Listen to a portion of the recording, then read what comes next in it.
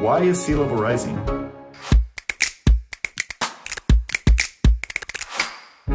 So on global scale, sea level is rising really because of our warming climate. There's two main factors causing sea level to change. The first is what we call thermal expansion. So as more heat gets trapped by the atmosphere, a lot of that heat gets absorbed by the ocean. When water warms, it actually expands, and that causes sea level to go up. The other reason that sea level is rising is because of melting ice.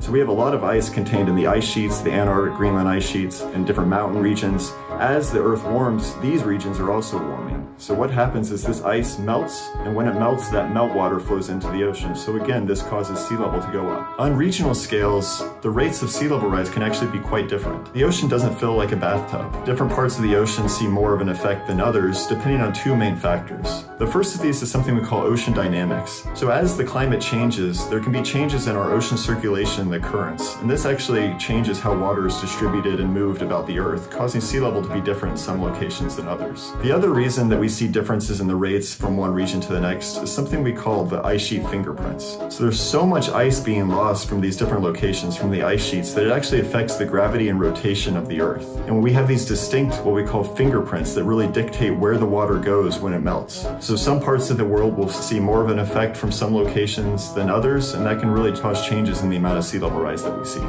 In sum, why is sea level rising? Sea level is rising really because of our warming climate.